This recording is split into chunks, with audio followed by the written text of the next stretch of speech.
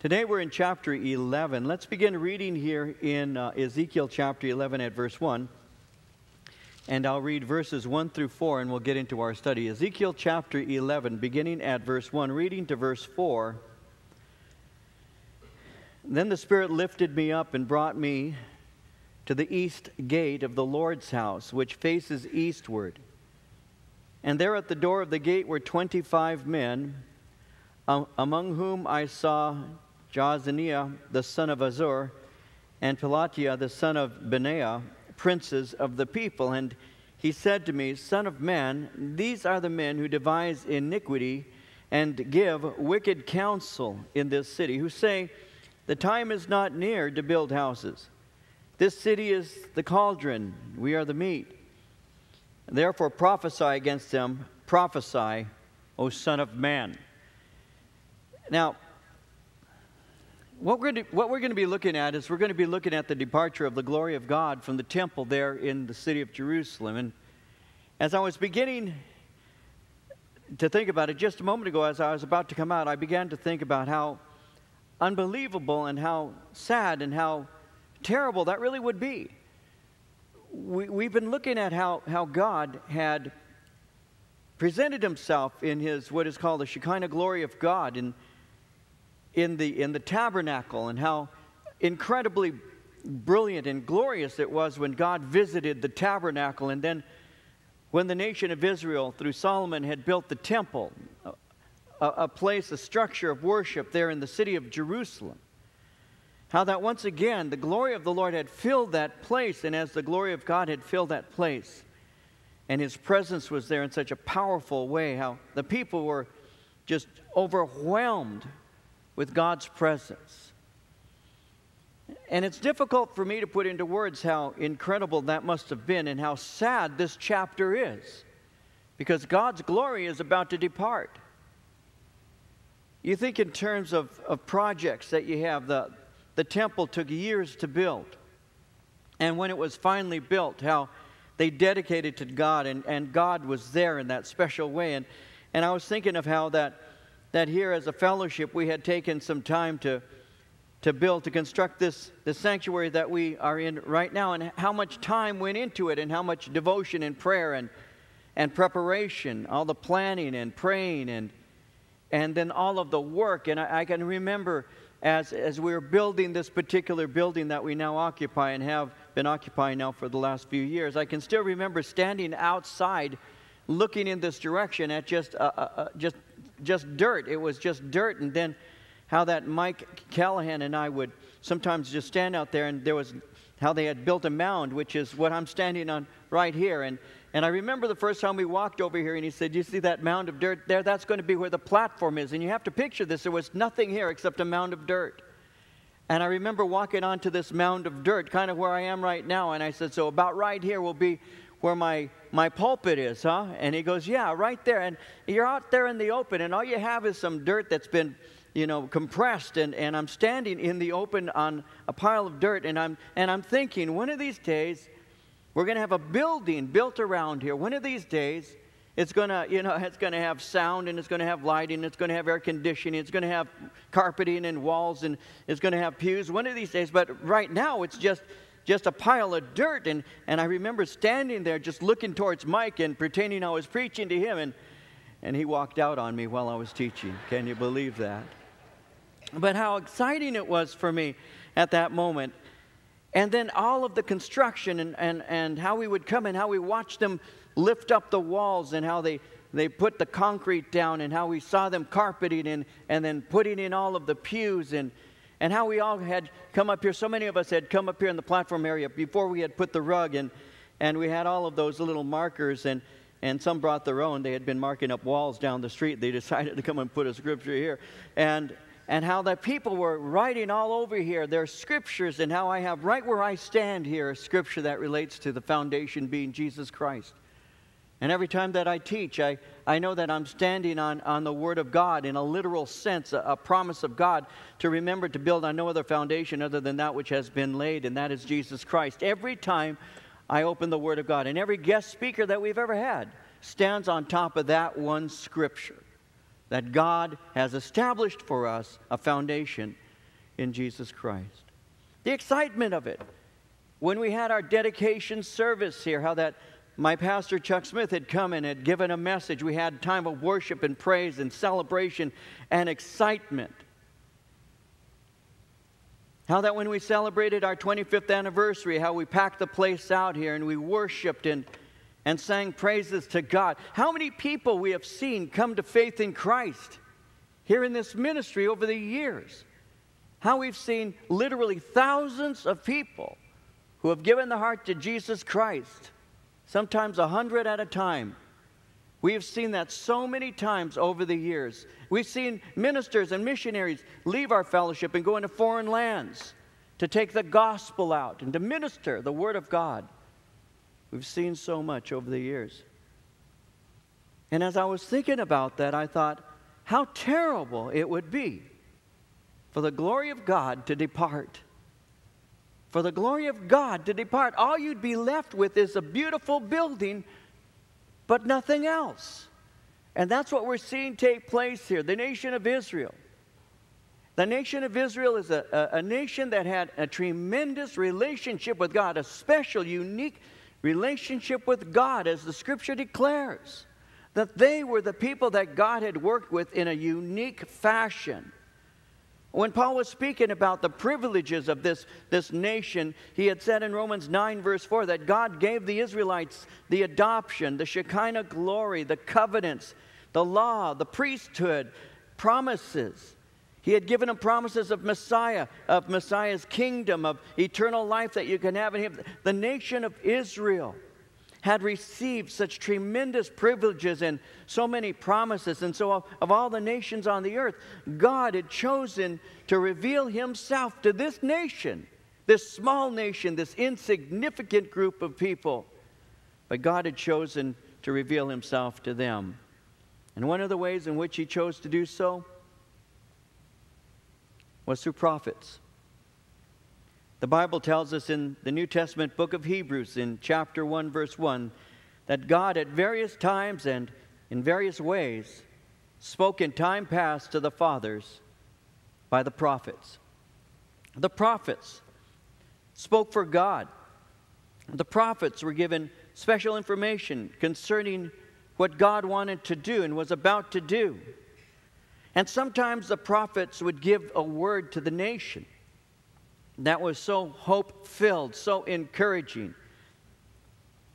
Hundreds of prophecies were given concerning Messiah who is to come and how God was going to work through this Messiah. Hundreds of encouraging words from God to the nation of Israel. And then many times God would speak words concerning judgment that He'd have to bring on a nation that had turned their backs on Him. And here in the book of Ezekiel, that's what we see. Ezekiel has been given a message concerning a coming judgment.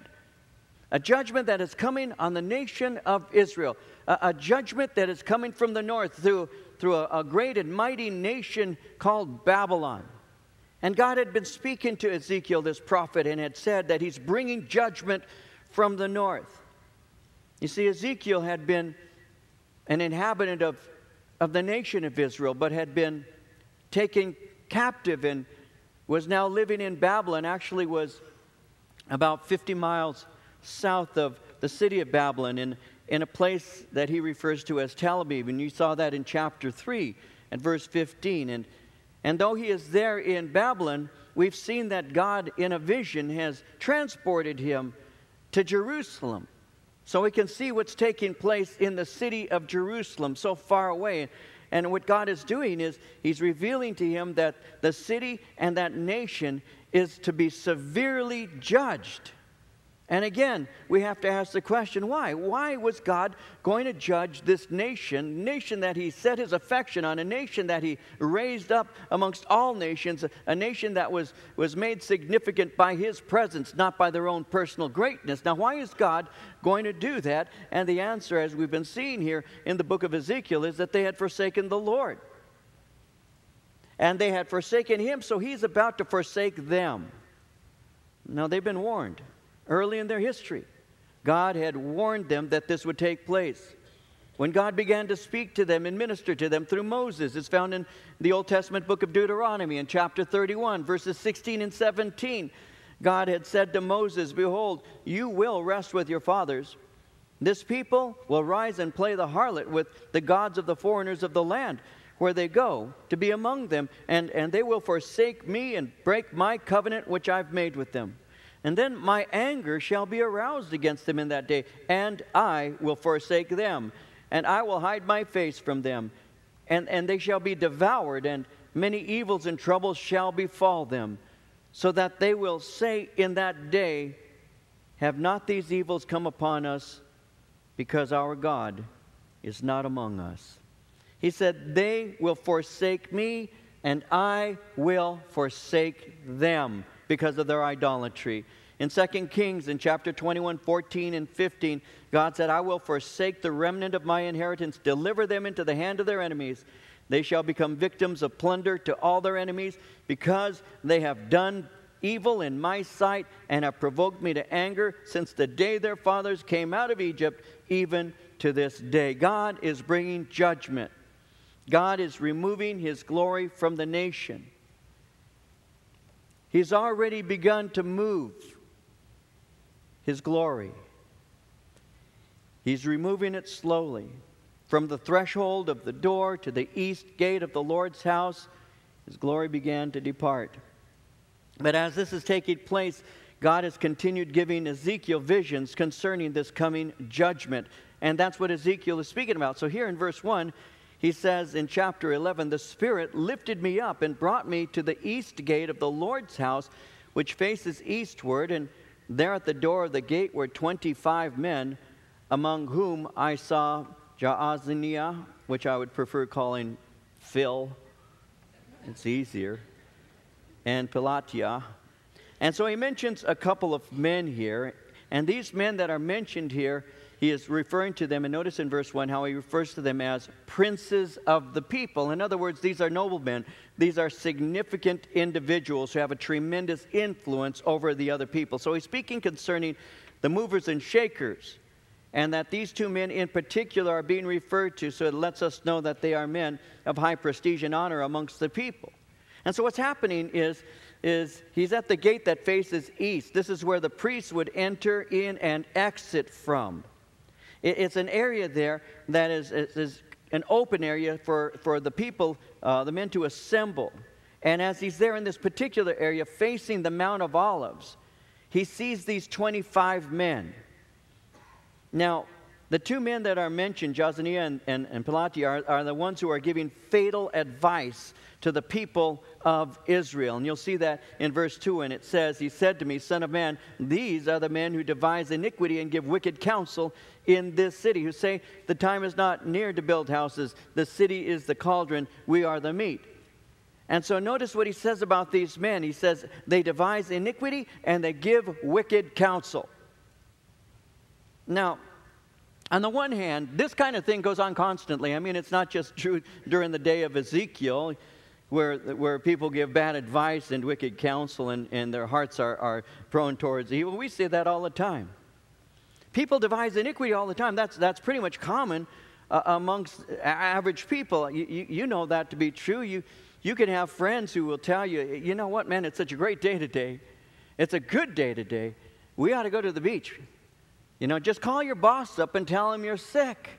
Take a sick day, lie to him. Tell him that you're not feeling well, or it's a great day to go skiing or whatever, So you got friends who will tell you that. Lie to the boss. Or they'll tell you, your parents really, aren't going to want you to go here to do that, so just lie to them. Tell them you're going to be doing something else. Many of us have friends who devise iniquity. You have a co-worker who says to you, tell your husband that you're going to go visit a sick friend. Or tell your wife that you have to work late. I remember that there was a bar that was named The Office. So that when the guy called the wife, she could say, where are you? I'm at The Office, which was true. He was at a bar called The Office. But it's a way of devising evil.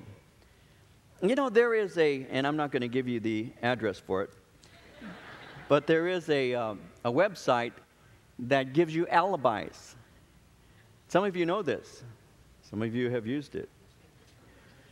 But what you do is you contact this particular website for a fee. They will give you a phone number that you can give to your wife or husband and tell them, you're going for the weekend for a business trip. If you need to get hold of me, here's the number.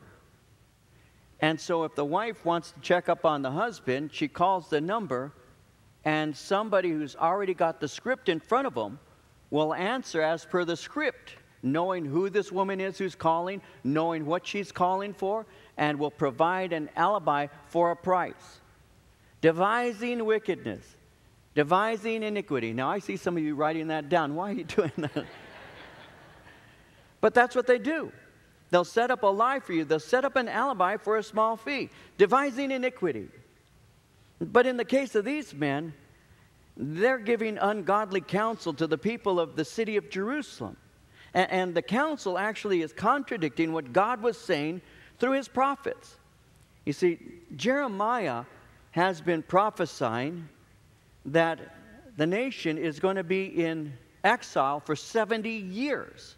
And he's been making that very clear that that's what's going to take place, that this exile is going to take place for 70 years. You see that in Jeremiah 29, verses 4 through 14.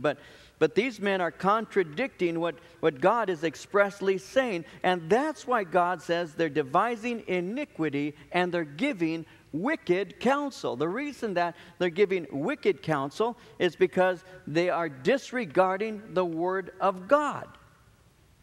And so when you disregard God's Word and give advice contrary to it or speak contrary to it, well, God would say they're giving wicked counsel.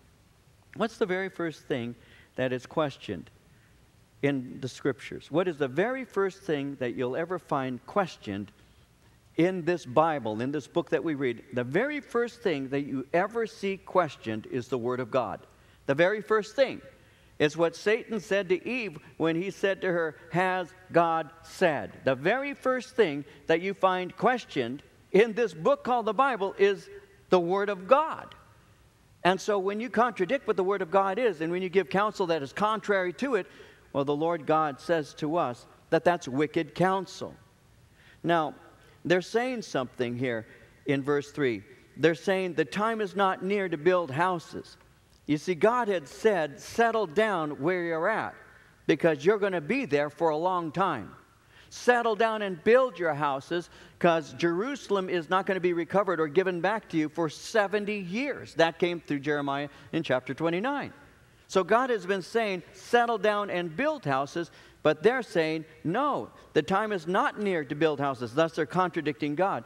When they say the city is the cauldron and we are the meat, basically they're saying this cauldron, which is a cooking pot, which protects the meat from the flame, they're saying Jerusalem is protecting us from being burned. Jerusalem, the city, because it belongs to God and is a holy site, and because the temple is there, is going to be the city that God will not allow to be destroyed, is what they're saying.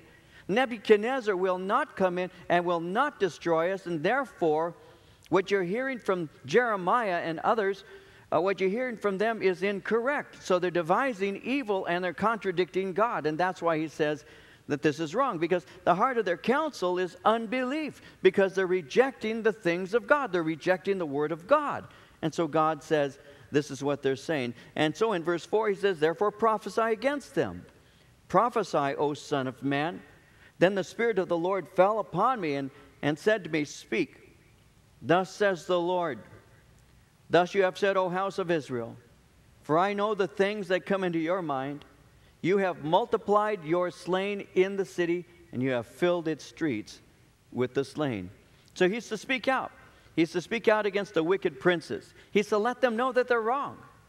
And God is aware of the contempt that they're showing towards his warnings. God is aware of the things that they're saying about him and how they're rejecting those things. Remember in chapter 9, verse 9, how he says, he said to me, the iniquity of the house of Israel and Judah is exceedingly great. The land is full of bloodshed and the city full of perversity. For they say, the Lord has forsaken the land, and the Lord doesn't see. And so God is aware of the fact of the things that they're saying. He's aware of their contempt. He's aware of their thoughts. He's aware of their unbelief. He's aware of their rejection of Him. I wonder how many of us, I wonder how many believers in this nation, how many who are professing Christians, how many who have said, I do love the Lord and I do desire to know Him. Sometimes I wonder how many really read His Word, how many really do spend time meditating on it, how many make a habit of picking it up and looking at it and reading and praying and asking God for direction and seeing your heart exposed and seeing what He actually says and what He actually believes for us to embrace and to hold fast to. Yeah, I heard a song. It's not a spiritual song. About a man who is old and he dies. And he had built with his own hands a table. It was a table that his family used to gather around. And it was a place where he would hear the laughter of his children, a place that he enjoyed. For me, as I was listening to that song, I couldn't help but think of our dining room table and our Thanksgivings and our Christmas holidays that we've had, where we have to bring out the chairs because we've got my grandbabies and, my family there. Some of you know what I'm trying to say. It's just, for me, that is a very special season. It's a very special time. Well, this man had built a table made out of oak. It was fashioned with his own hands. He built the 4 legs to hold it up. He worked on the tabletop so it was strong and sturdy. And it was a place where he and his family would gather for meals. And in the song, it speaks concerning how this old man would sit there and he would listen to his children laugh and how deeply it would touch him and how much it meant to him. And then the man in the song, the man dies. He's an old man and he dies. And none of his family comes when he dies. He dies alone. And they never know that in this table, underneath it, he had carved on the table, for my children. For my children. They didn't care. And when I heard that, and I heard the song, for some reason, I must have been in one of those melancholic moods. I started thinking about that. How that we have something that we fashion with our own hands. Lives that God gave to us, that we use. And we invest our lives in other people. We do. We invest our lives. As you grow older, there are more that you invest in. You invest your life in other people. You invest your life in your parents, in your children. Ultimately, a parent will invest their life in their kids. And in the back of their mind, they're fashioning a life, a heritage. They're laying down a legacy. They're giving a tradition. And it may be encapsulated in an image of a table. And they don't know it, but you have placed inside that table where nobody can see it, you have written there, for my children. For my children. And they don't want it. They don't want the table. They don't want what you fashioned. They don't even care to show up at your funeral. And what was valuable to you was not valuable to them. What meant something to you didn't mean anything to them. And I was thinking about that today. And I was thinking how I hope that whatever it is that I have fashioned as a legacy, that those for whom it has been prepared, well, I pray that they see the value of it and that they want it and that it means something to them. God gave to the nation of Israel His word, His presence, His glory. He gave to them the covenants and the priesthood. He gave them all that that nation needed. But that nation didn't want Him. That nation didn't love Him. That nation didn't care about His word.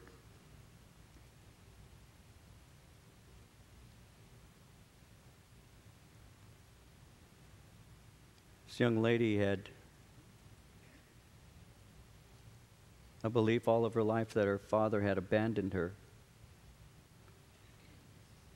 And he would mail her letters. But she never read them. She put them in a little shoebox. She never read them. They were just in a box. And when she became older, she finally met her father. And now she's angry at him, and she's saying to him, "Why didn't you ever try to contact me? Why didn't you ever try to speak to me?" And he says, "I never was able to. I was incapable of doing so. There were people who were keeping me from being near you. Your mother didn't want me near you. The best that I could ever do was send you a letter. I sent you letters every week. Did you not ever read them?" She said, "Those things I threw in a box." He said, "You ought to read them because they're my heart." And so she did.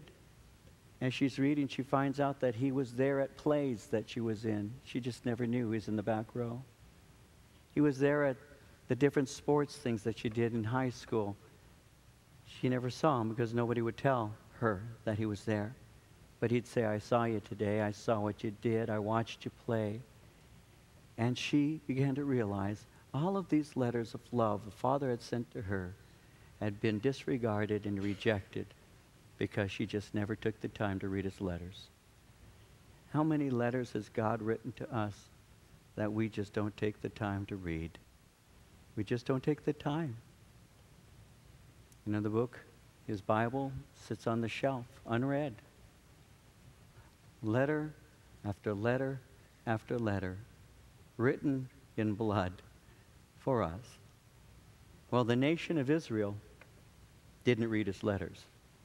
They didn't care. They didn't care about what God had to say. They went chasing after false gods. And because of that, their unbelief, they ended up rejecting Him.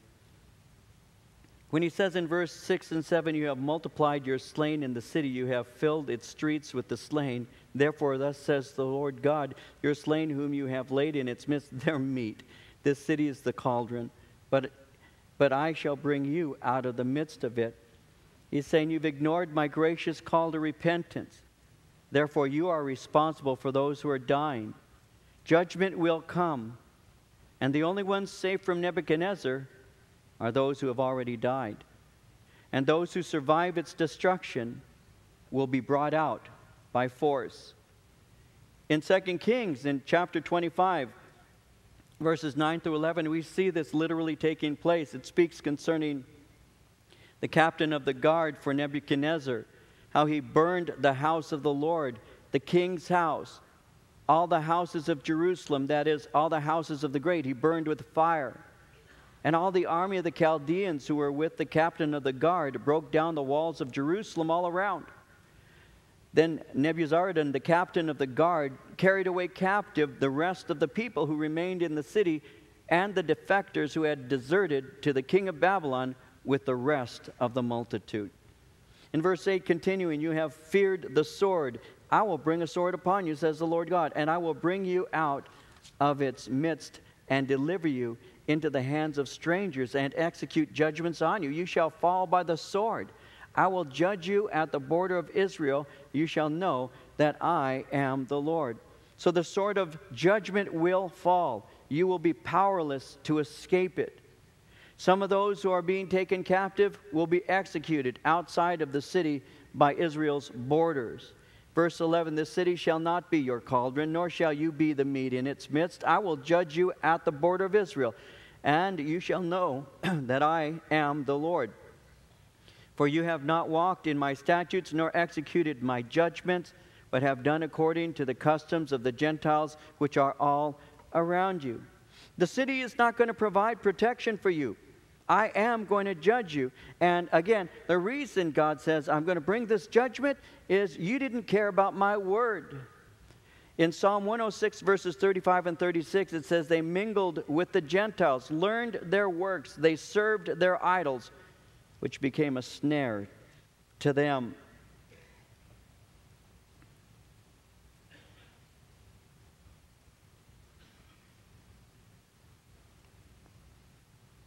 We are part of the world, we are in the world, but we are not of it. We haven't been taken out of this world. We're part of it. We have a purpose. We're to be salt. We're to be light. We have a purpose. We're to live for Christ in such a way that people see our good works and glorify our Father who's in heaven. We have a purpose. We're to take this message, living it out and giving it out in such a way that people who don't know the Lord have an opportunity to come to a relationship with Him. God has given to us this purpose. God has told us to go forth, take His word, live it, and give it, and that's what we do. But the world is so constantly attacking, so constantly oppressing, so constantly giving its message. It's a 24-hour-a-day message. And it's interesting how Christianity is presented in the midst of this message.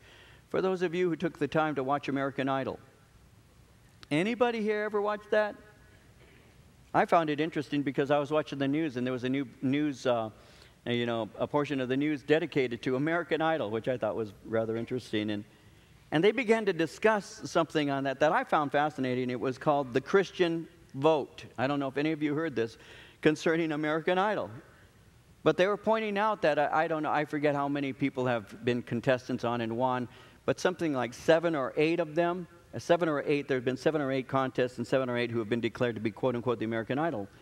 And one of the people who was being interviewed relating to that he said this, I don't know how accurate it is or not, I really don't, but he said 5 out of those who have won, 5 of them have been Christians, is what he said.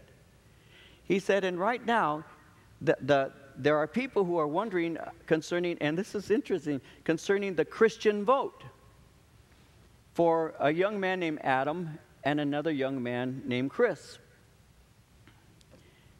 Adam he has pictures of him, kissing another guy. He's fascinated with makeup, and, they believe that he's a homosexual young man. Chris, on the other hand, the guy said is a Christian. And he says, and what it's shaping up to be is an interesting question as to who's going to win.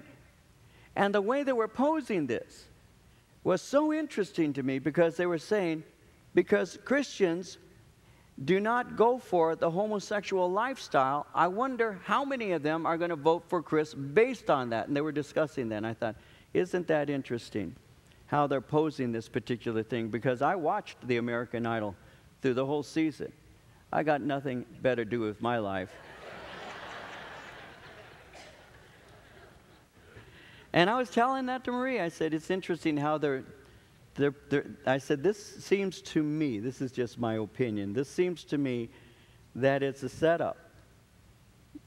It's like they're going for this one guy that is obviously a Christian, and then they have another guy who quite obviously isn't. I said, it seems like a setup, even to the last song that they sang last night, which was actually keyed for the voice of Adam. Adam could sing this song a lot better than Chris. It's his style.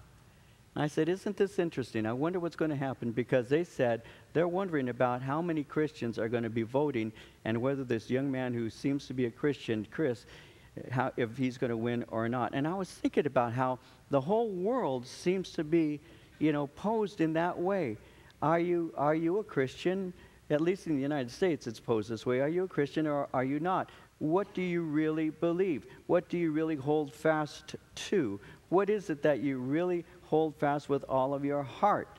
Do you believe this or do you not believe this? Even in the way it's presented today, people begin to question what your faith is all about based on the things that you do, the things that you believe, the way that you live. That's just the way it is. And so when we're in the world, we are in the world, but we are not of it. We're supposed to have an influence on it, and it can be done in so many various ways. Now he says in verse 13, it happened while I was prophesying that Pelatiah, the son of Benaiah, died. Then I fell on my face and cried with a loud voice and said, "O Lord God, will you make a complete end to the remnant of Israel?"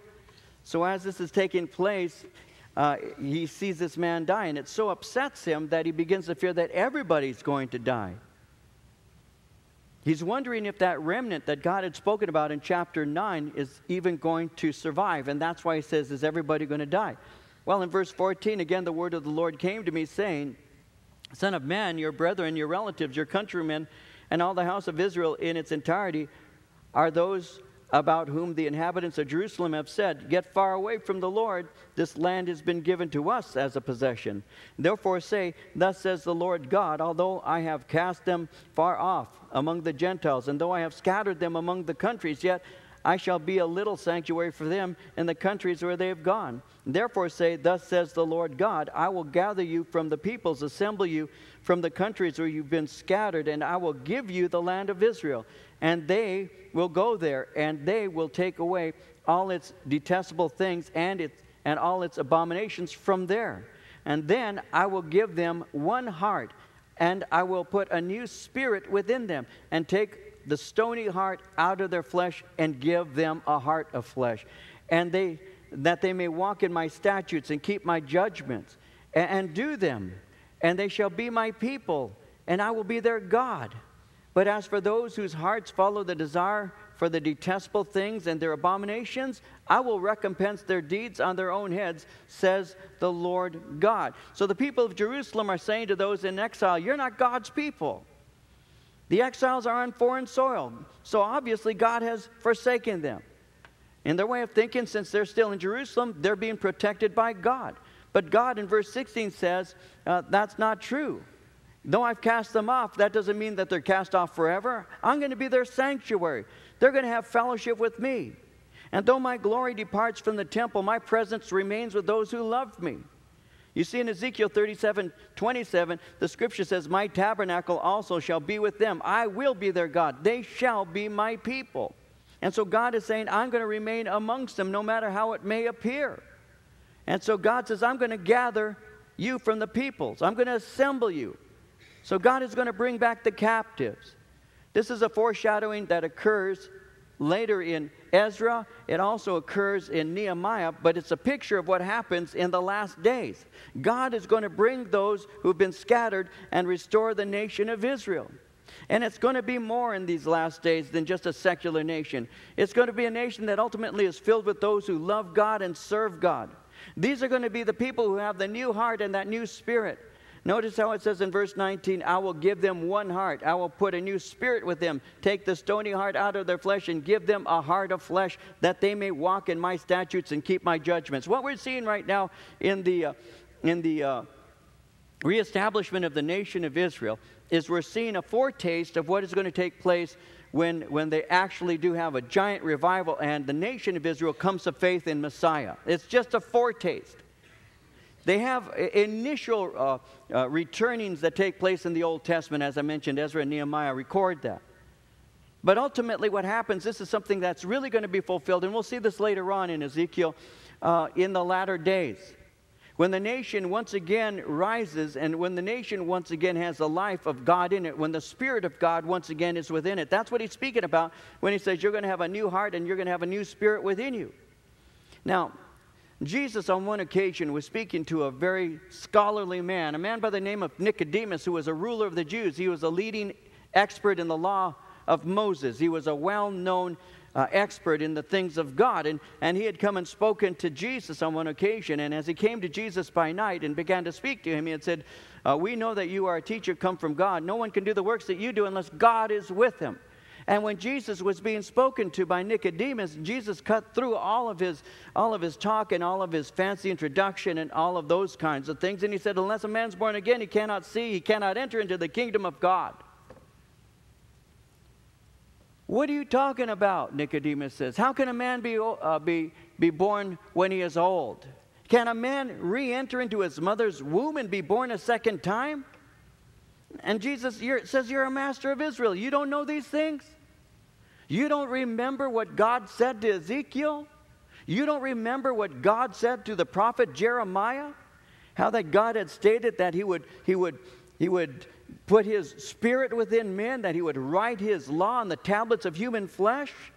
Jeremiah 31:33 says, this is the covenant that I will make with the house of Israel after those days. I will put my law in their minds. I will write it on their hearts. I will be their God. They shall be my people. Nicodemus, you don't remember the promises that God has given? That he is going to write his law on the tablets of human flesh?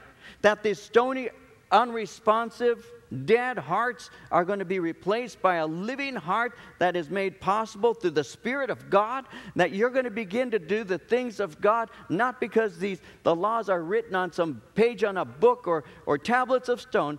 You're going to be doing these things from the inner person because God is going to write his law on the tablets of your heart.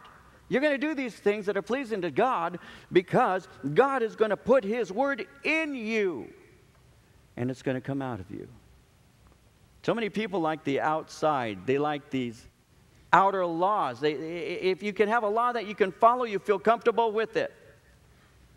If it's written down, if it's in some kind of code, then I'll just adhere to the code, and that's going to give me some kind of security.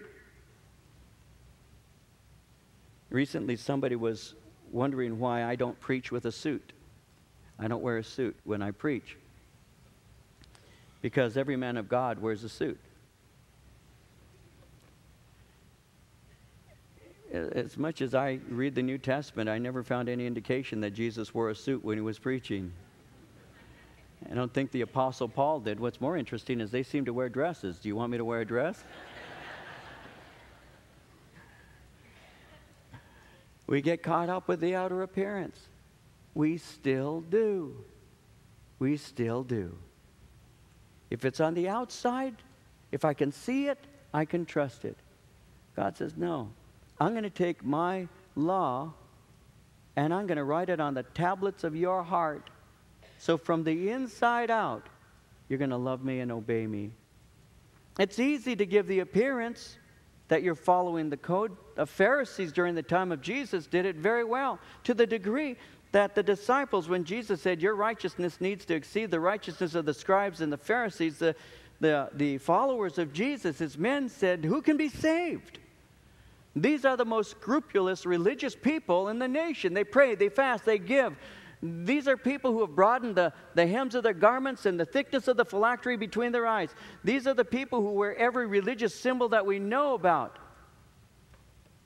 And you're telling us that we have to have a righteousness that is greater than that? Who can be saved? They're the most righteous appearing people in the nation. And Jesus said, they may appear righteous, but they're like tombs. They're whitewashed on the outside, but inside they're filled with dead men's bones and all manner of decay.